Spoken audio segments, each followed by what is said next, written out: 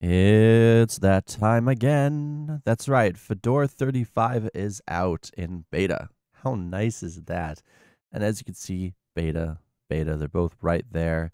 And there is the one that we want, which is the workstation version. And we're going to hit download now. And it's 1.2. Now, I've already been running 1.2 for about a good solid week now on actual real live hardware, but I just wanted to show you how to download it for now.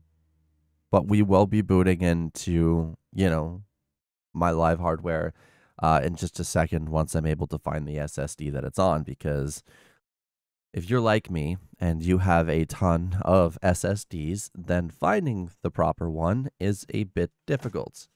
Found it. Did I just say that was difficult? My bad. So I want to go over the installation first on VMware, and then we're going to go over to real hardware, and I'm going to show you what's different. Now, Dash to Dock does have a... No, I can't spoil it. We'll have to wait till we get to the desktop for that one, won't we?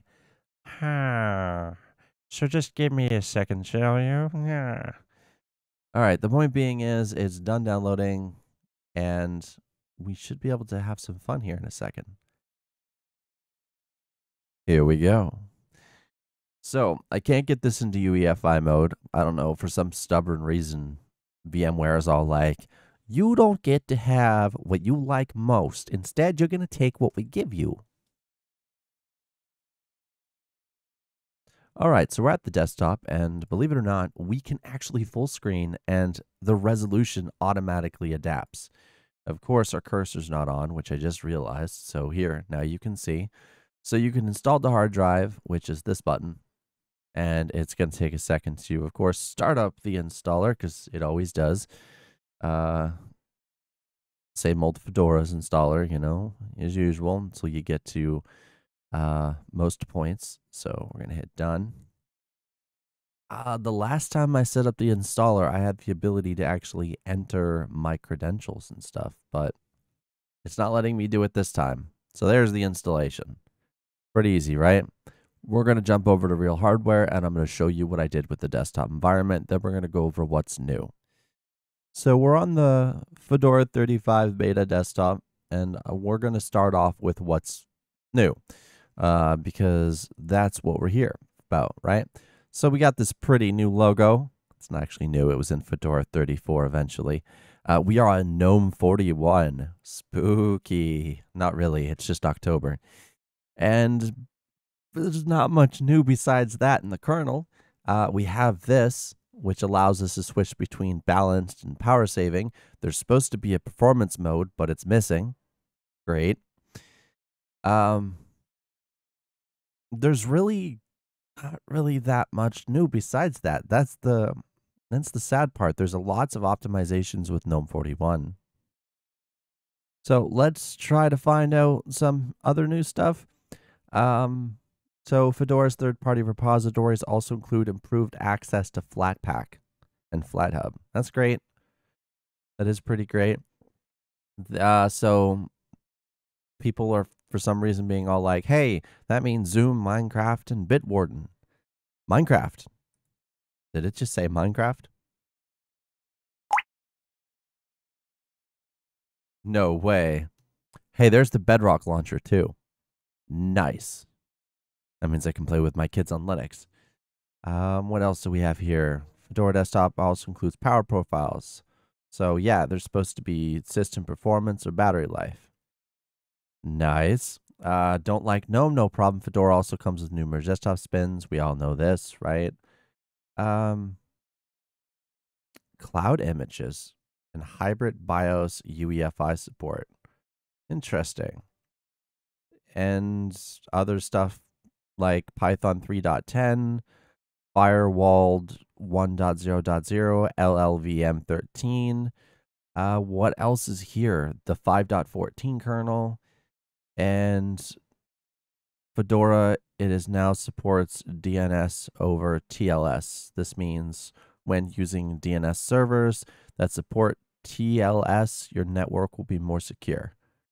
All right, so it's more secure against, what is it called? DDoSing. I don't believe it, but hey, if they say it's true. So yeah, it looks like the cloud images will use ButterFS. That's pretty good. And other than that, there's not really much here to go on about unless, they drop in more features as it goes by.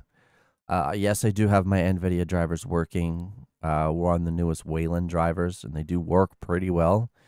Let's check this Minecraft out, though.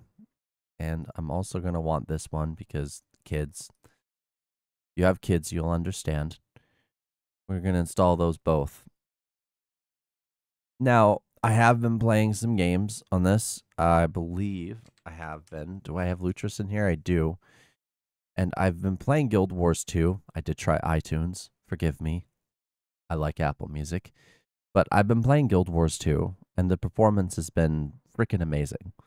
And ever since they've switched to DirectX 11, the performance has even been more amazing on Linux than it is with DirectX 9. DirectX 9 sort of held the engine that they have, some weird hybrid between Unreal Engine 3 and some Havoc engine. I don't know. It's just a messy engine, right? But it's been good with DirectX 11. There's been minor graphical issues, shader issues, so on. But they don't exist in DXVK, but they do exist without DXVK, which is just like, huh? How? Now, what I want to see happen is with balanced, I want that performance mode. But we got power settings here. So you can see my wireless gaming mouse, which I no longer use, is like, hey, I'm half dead. Fill me up with new batteries there, eh? And automatic suspend, all that's there, right? But where's my performance mode, guys? You're lacking, you're slacking. So let's give this a go. The performance is going to suck because I am using CPU rendering because, I don't know, there's some weird thing going on with NVDAC and this version of Fedora. I will have to check to see if, what do you call it, works. Discord. Because the Discord version from RPM did not work. So I'm going to update that and see what happens.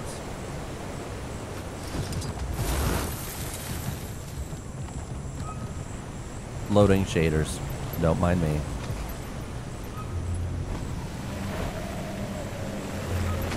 Let's see the performance. This is a heavy area. Okay. Let's freaking go back to native on that one. Actually, I don't like depth blur anymore.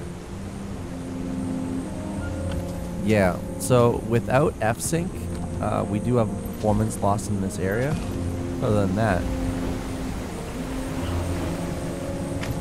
we're not actually doing too well here because it is unbalanced. And we do not have our overclock enabled in our BIOS, so that's something. Anyway, whatever. We don't really need to have any of that up. All right. So besides that, Fedora 35 is sort of a meh release, but hopefully Fedora 36 is going to offer a lot more changes.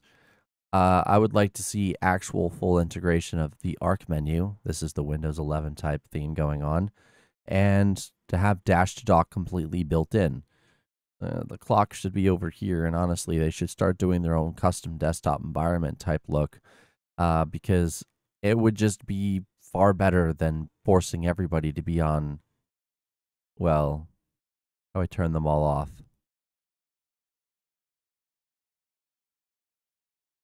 This. Because this does not look good at all. So, yeah, I wouldn't mind at all if they started doing their own thing. Kind of like how Pop! OS is doing their own thing. Because this looks sleek as hell. I mean, this looks beautiful. I could be on this desktop environment all day. And with that, guys, I'm off. Thank you guys for watching. Don't forget to hit that like button, subscribe, share the video, and I will see you guys in the next one. I guess we'll check out the new Ubuntu beta to see what's going on that's new there. And I don't know, maybe it's all good, maybe it's all bad, who knows? Because when it comes to Ubuntu, things are stupidly outdated. But that might change. Who knows? Bye, guys.